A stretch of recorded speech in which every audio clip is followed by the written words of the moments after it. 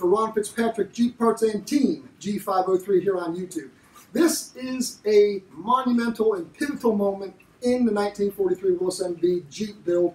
This is the video where I'm going to show you where we installed the tub after all the work we did to it, all the body work, all the painting, all the bolt-ons, all the add-ons. It came out fantastic, and I was a little nervous about picking that thing up and putting it on there, so I got some help from a neighbor of mine, and my wife and my son helped me also. Thank you guys, it was awesome. When you see the video, I was pretty jazzed about this. A lot of work and effort went into that. And I'd like to say I was nervous, but I was also really excited to put it on the chassis. Watch the video. This is how we did it. Really? Yeah. Facebook forums are great for that. I saw it going, and I was like, dang. Yeah. All right, so you're going to guide that back corner. Me? No, sure. Okay. And then I'm going to try to line this up in front. The tailgate, this back tailgate right here, lines up right on top of these pads. If the pads move, I don't fit. Okay. They're stuck there with a little boo-boo, and that's the time. Okay, I know you're excited, but tell me step by step what we gotta do. We're gonna lift it up. Yes. It's gotta be pretty high, like about here. Okay. I'm gonna line this hole up. Yes. You're gonna lift the tail end of it, and we're just gonna go like that. Okay. Now, If you need to, you might have to get in here and grab a hold of these and just maybe have to move that a little bit. I don't think you're gonna have to. You ready? huh? I don't think it's gonna. Get on that corner again. You gotta get really high. Ready? Here we go. Oh, please, four people. Get up a little bit. Oh, there we go. Okay. That's okay. What am I hitting? The shifter? Okay, can we lift it up? Scotty, you need to lift your side up. And then come forward, it'll just go in.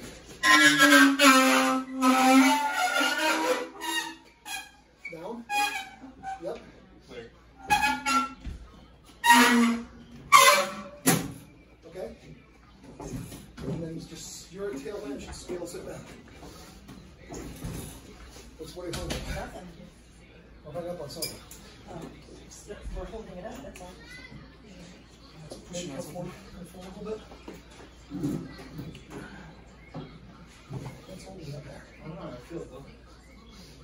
It's just need to move to the side. Oh, it's the machine gun now. So we got to push this side forward just another inch. Ready? Come on here. Yep, you got it. Down and backwards.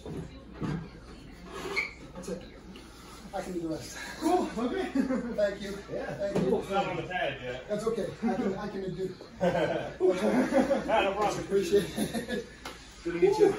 Oh, nice to meet you. Now before we did all that, I installed the body mount set from Ron Fitzpatrick Jeep Parts. It comes with all the rubber body pads and then the two felt pads.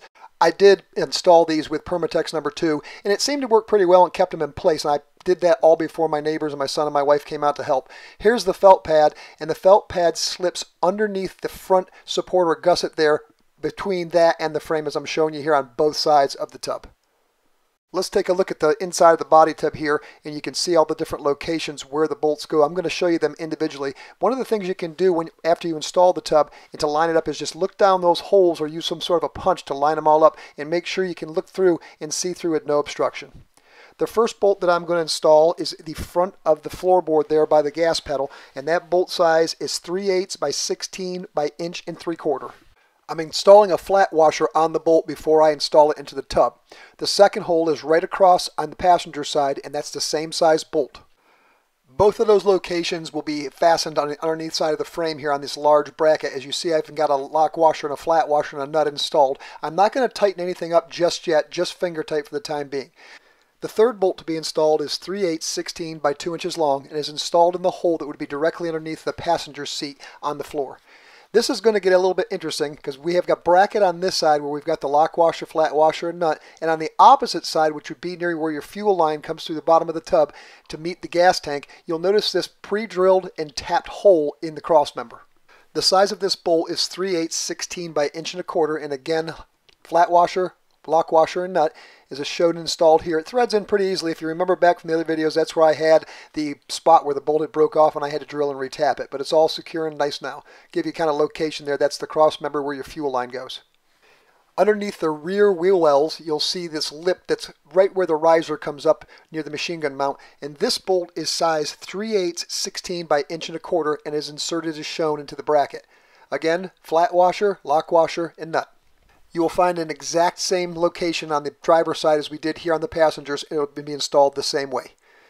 The next bolts we need to install are right in the middle of the rear floorboard, and those are size 5/16 16 by 2.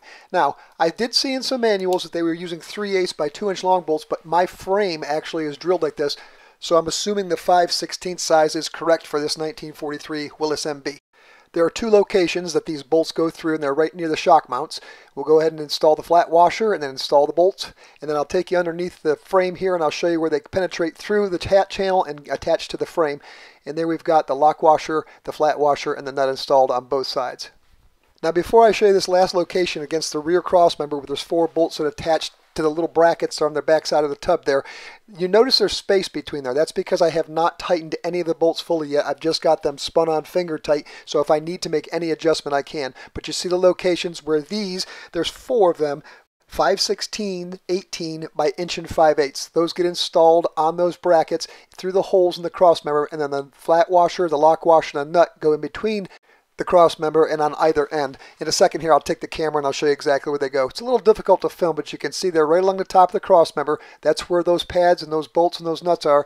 And then again, the space is fine because I haven't tightened anything down yet. As I tighten the things down from front to the back, it will draw this all together and it fits perfectly.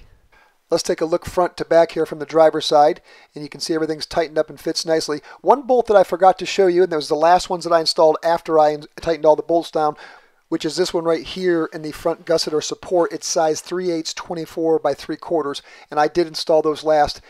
Let's take a look down the passenger side here of the frame where we've got everything mounted up and tightened up. One last thing I need to mention is when you're tightening these bolts, not only do you need to do it from the front to the back, but you also need to tighten them pretty tight. I couldn't find a specific torque spec, but how I did it was I tightened them in just until that pad started to squish, and you'll feel those bolts tighten up right about then. Try not to over tighten them.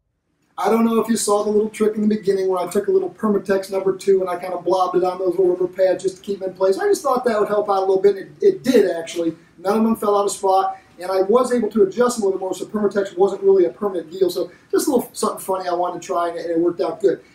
Back to the bolts, and just a reminder, when you're bolting the tub back onto the chassis, start with the bolts that are right in the front on the floorboards and work your way backwards, and then the front ones on those supports in front of the cowl there on the front side of the chassis, those kind of went on last, and the felt pads were all nice and tight down. It came out fantastic, and it fit on there really squarely and nice. I'm ecstatic about it. All right, now we're going to roll back into the next videos. We'll be back into the wiring. I know I've put out a couple wiring things. I'm trying to catch up with all the video I've shot in the past week and put them and compile them together so you can see. But we're progressing fantastically. I'm super jazzed about it. And if you'd like to follow along, hit that subscribe button, hit that bell so you know notifications come on when you release new videos, because I'm going to start progressively putting these out here as this Jeep project comes to an end. A little sad about that, but anyway. All right, my friends, until next time, keep it safe, happy Jeeping, and the tub's on.